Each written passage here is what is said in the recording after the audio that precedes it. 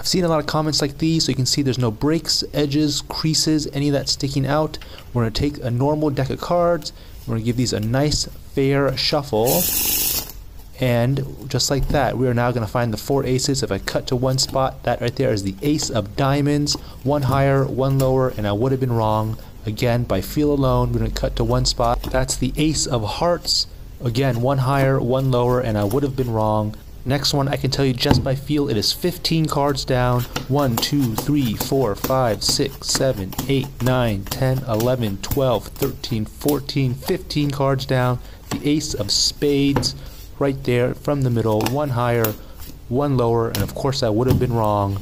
The last one, just like before, by feel alone, we have one card from the middle, and of course that's going to be the ace of clubs. All 4 aces cut from a shuffled deck of cards just like that.